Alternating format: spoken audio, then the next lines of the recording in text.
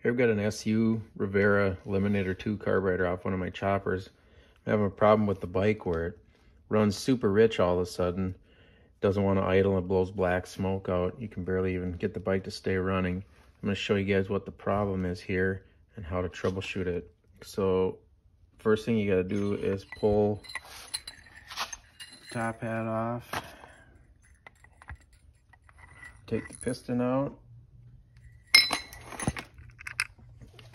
And if you look down inside here, the main jet hole, when you normally run the tickler, that's this piece on the side, gas will squirt out there in a big huge stream. And my tickler pump is fine, so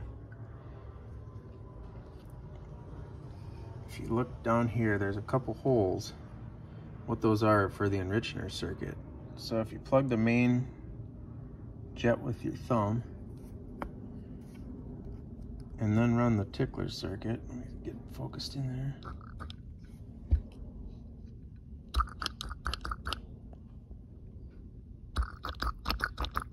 You can see fuel coming out those holes.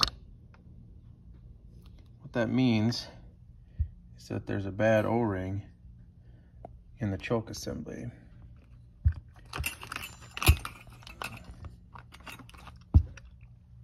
So on the side here, this is the choke assembly.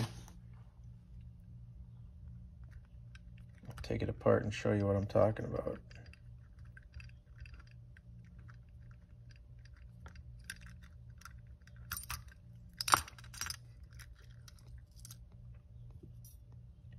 This off.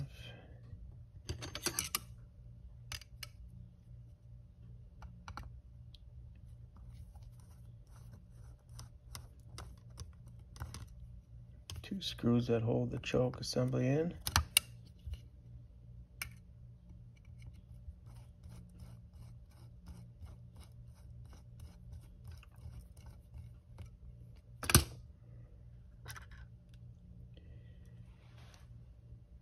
And there's the O-ring that's failed.